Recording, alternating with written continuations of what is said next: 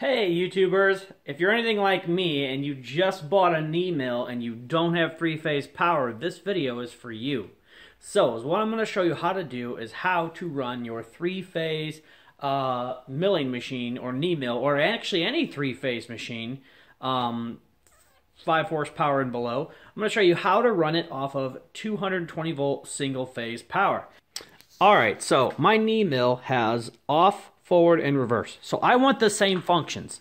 I do not want something like this where I have to turn it on and then select the direction and then adjust the speed.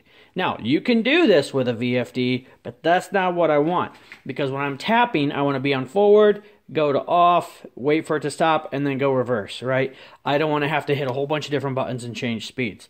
So, now, if you have a the step pulley where you have to actually physically change pulleys, then yeah, it might be nice to have that potentiometer and then adjust the speed. But because I have this fancy speed control here, I want my motor running at the full 1750 RPMs when I'm turning what? I don't know how well it goes.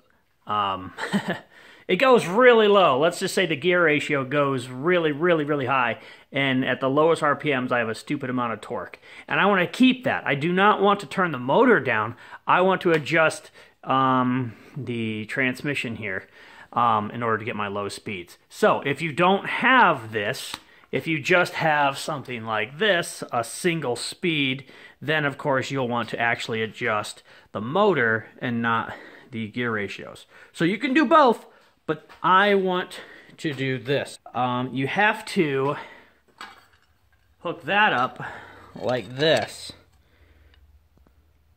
So I've got 220 volt single phase power, and you'll notice I have UVW, and they're, you know, going like this, and then X, Y, and Z are connected to each other. Now for high voltage, X, Y, and Z are not connected to each other. They're connected straight down in that configuration. So when you look up here inside, you will notice this is already set up for 220 volts. So basically, these are jumpered together, just like that diagram showed, and then these are jumpered together. So the thing is, I need to figure out, you know, which one I'm going to hook to here, here, and here. So I've kind of already determined that, and I put tape on these so I can keep track of which ones I'm going to put where. And I used a little tester to check continuity between this end and the other end. So on the other end, I also put little pieces of tape so I can make sure that I remember. Now, worst case scenario, if I get one of these flipped, it's not going to hurt anything. It's just going to make everything go backwards. So forward will be reverse and reverse will be forward. But I want to start out with it, you know, correct. And then if it turns out my RPMs are reading negative instead of positive, I will simply switch two of these. So anyways, this is an invertec. Really high quality industrial grade VFD. These things are sold worldwide. Invertec is one of the most reputable VFD companies out there. They've manufactured their own. They've manufactured for lots and lots of other VFD companies who didn't have the ability to manufacture. So Invertec drives, really great drives. If you want one of these, check the link in the description below. I can hook you up with the best prices in America on these drives.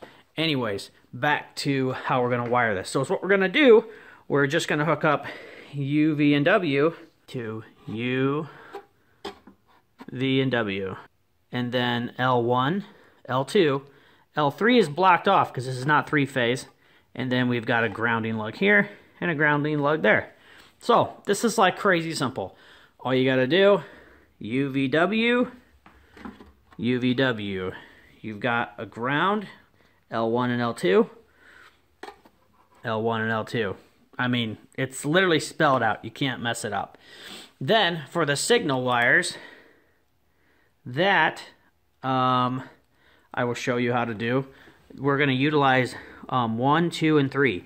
So if I connect jumpers 1 and 2, that turns it on and puts it in forward. If I then jumper 3 into these two and connect all 3 of them, that switches directions. All right, so this is going to be the main switch on the front of the mill that I use to select forward, off, and reverse. So I picked this up at Automation Direct. Part number will be in the description below. This is also picked up at Automation Direct. Now, this black part is the switch that you buy from Automation Direct, and then these contacts are sold separately, also from Automation Direct. Now the green ones are normally open. That means they're open until you flip the switch and then it closes the contact. Now these things can stack on top of each other. So they have this little screw right here, and you just take one of these modules and you slide it onto the one below, and there's no limit to how many, except for the depth of maybe your box. So, is what we're going to do, in order to make this work, we'll put this through the hole, and we'll put this in the back, and then it clicks into place. So you have the top part that moves like this, and then if you grab onto the body, it's a twist lock, and it comes out. So basically, you have these plungers in here that activate the 2 different sides of the switch. So, for us to get forward, we need pins 1 and 2 to touch together. For us to get reverse, we need pins 1, 2, and 3. So, the only way you can achieve that is I'm going to call this the input side and this the output side. Now, you could go the other direction, but this is just how I'm going to describe it. So, I'm going to have pin 1 coming in here, and then I'm going to use jumpers. I'm going to have 2 jumpers. One will go to here, like that, and then another jumper will go down here. So everything on this side will be connected to pin 1 on the VFD inputs. Now, on this side, I'm going to have pin 2 here. This will be connected to pin 2 on the VFD. So when I put this thing like that, I'm connecting pins 1 and 2 because those are both on this channel over here. So now in the middle, nothing's connected. No signal is passing through this switch. So then when I flip it this direction, because both of these are going to be jumped together as pin 1, I'll have pin 2 here and pin 3 here. So now I'm connecting pins 1, 2, and 3 all together at the same time. That kicks it into reverse. So that's how you're going to wire your switch that's going to mount on your mill. And that's how you achieve forward, off, reverse. So this goes to the motor. This comes from the power to the wall. This is a signal. These are all the ins and outs. This is your port to plug in your Bluetooth control if you want to control the thing with your phone. But overall, we're going to mount that. And normally I always tell people never run one of these without a set of fuses, because that is your insurance policy to keep this thing from burning up, say you short something out. But I don't have any fuse. Well, I have the fuses, but I don't have a box or anything. I will put that in, install fuses in the future, but that's not going to be part of this video. Basically, you just cut this and you run it into a single gang box, and the L1 and L2 are fused, and the ground just passes through. And so that's what you do. And it's not, do not use the breaker on the wall. It is not sufficient. Mine's back over there. Okay, so now you can see I have this wire right here, which you probably can't read it, but it's labeled 1. And so that's powering all the terminals, all the switches here. And then I've got this wire here, which I don't know if you can see that, it says 2. So that's coming into this side right here. So if I go like this, now pins 1 and 2 are touching, which is forward. That's nothing. Nothing's connected at all. Now it's stopped. And now it's still connected to pin 2 because I got that jumped together. But now I'm also connecting line 3 into 1. So all 3 are connected, which switches the direction. So you've got forward, off, and reverse. So that is fully terminated. I'm going to go ahead and tape these off because I'm not going to wire up a potentiometer, but just in case, I did run the wires to this box. So that's all covered, all wired up, ready to go. In here, we've got 1, 2, 3, and 5, 6, 7 for a pot, and then a ground if I need it up there. I've got UVW going here. I've got L1 and L2 right here. And all I have to do is hook up U, V, and W to UVW. And that is called out right here.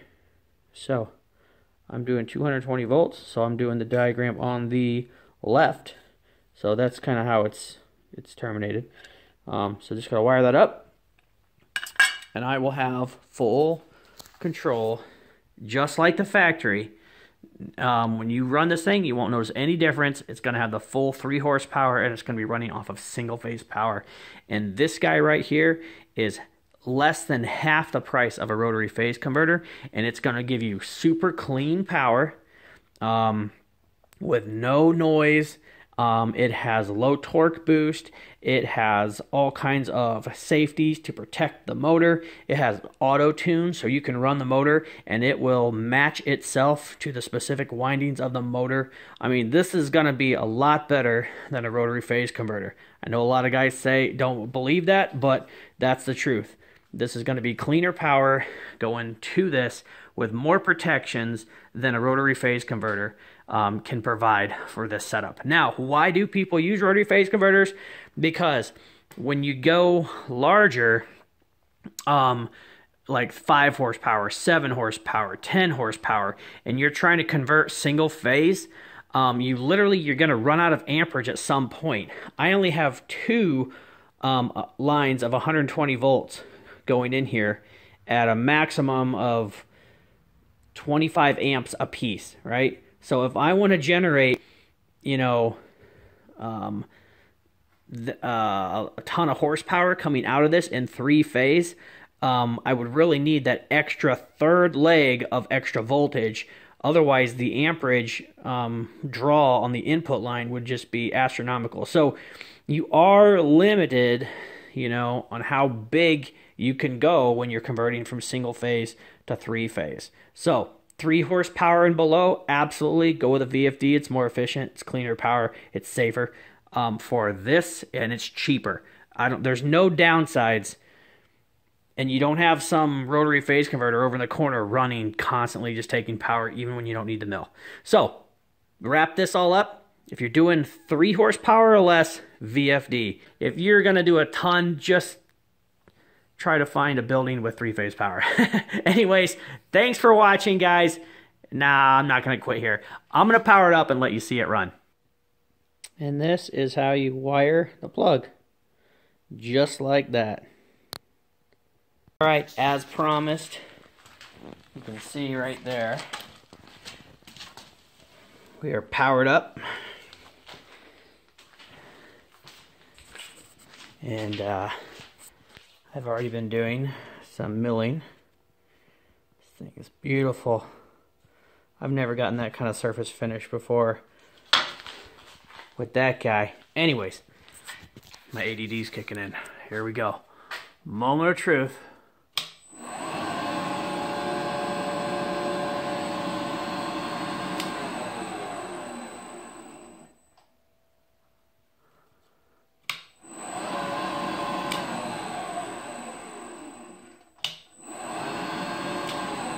That's forward and reverse.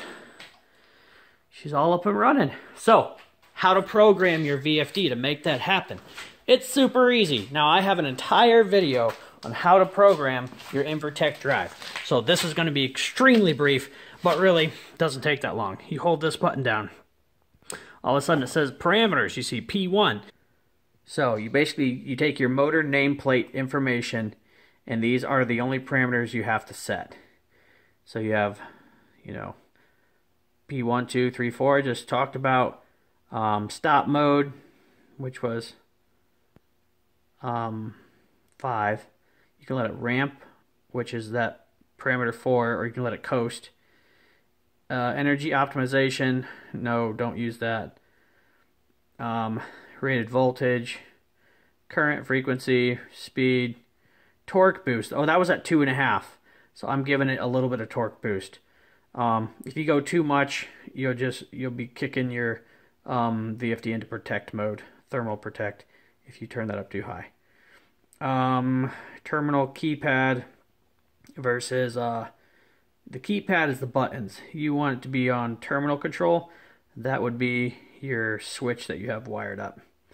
13, you want it to be on industrial. You don't want pump or fan, so I have that set. And parameter 14, you set that to 201